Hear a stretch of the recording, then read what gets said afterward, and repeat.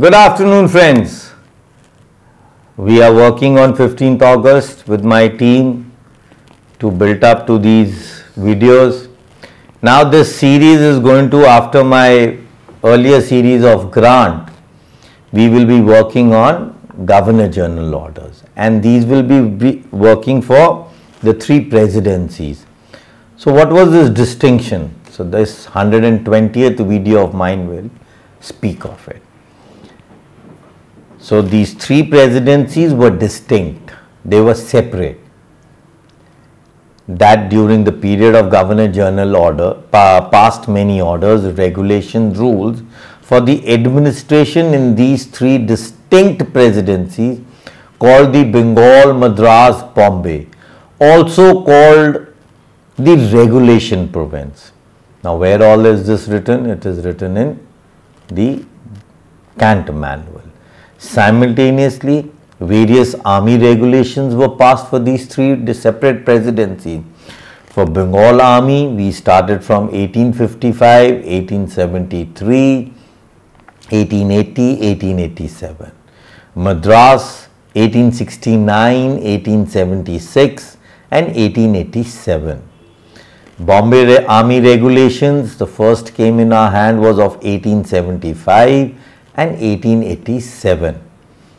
Why the last army regulations of the three presidencies was 1887? As by 1879, the army organization had recommended the abolition of the three armies.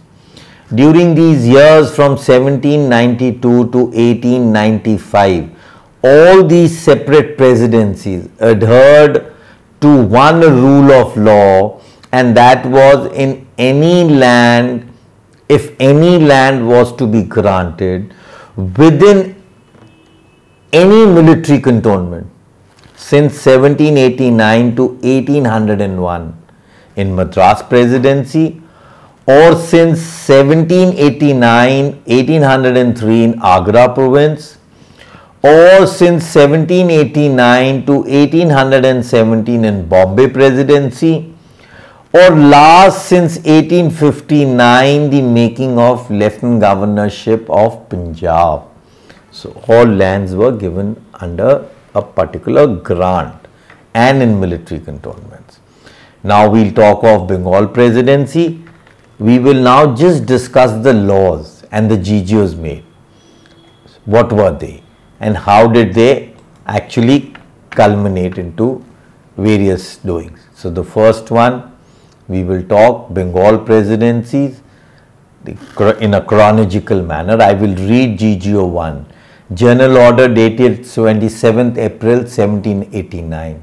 No private bungalows or buildings to be erected within the limits of the cantonment unless the permission of Commander-in-Chief. But if read, there could be private bungalows or buildings with the permission of the Commander-in-Chief. GGO 2, the Strict Proceedings of the Governor General in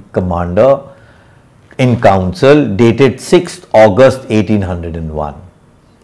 His Excellency in Council, however, thinks it proper that uniformity should be preserved as much as possible in the principal lines of directions of the bungalows, in their distance from one another, and also in the dimensions of the bungalows.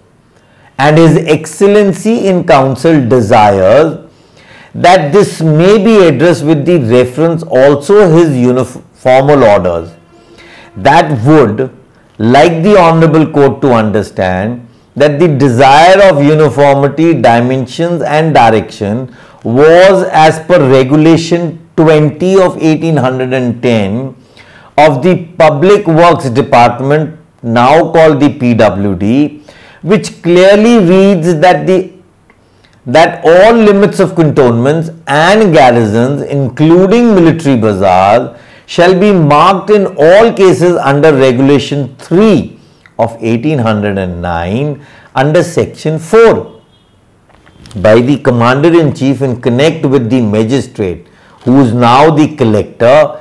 This regulation was extended under the Code of Regulation of PWD 1855 and on reading section 5 of it. So very simple. Now we come to GGO 3, Code Regulation for Public Works Department 1858.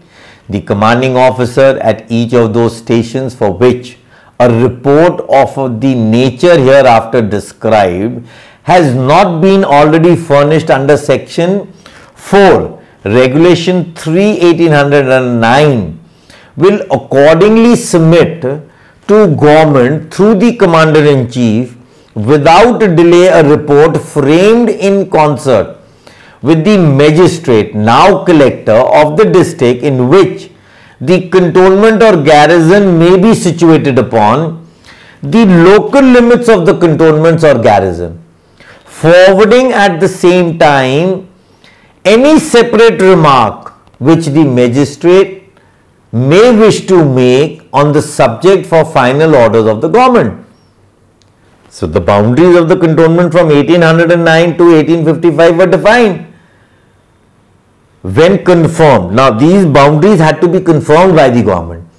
Then it should be marked by pillars which are to be supplied wherever they have been destroyed or are not forthcoming. Any existing village within the limits of a cantonment should also have its boundaries marked by pillars beyond which it should not be permitted to encroach upon. So way back in 1809 there were boundary pillars which could take in military boundary pillars and which could take in village boundary pillars, and finally the whole area was called the cantonment or the military station. Friends, we need to work out.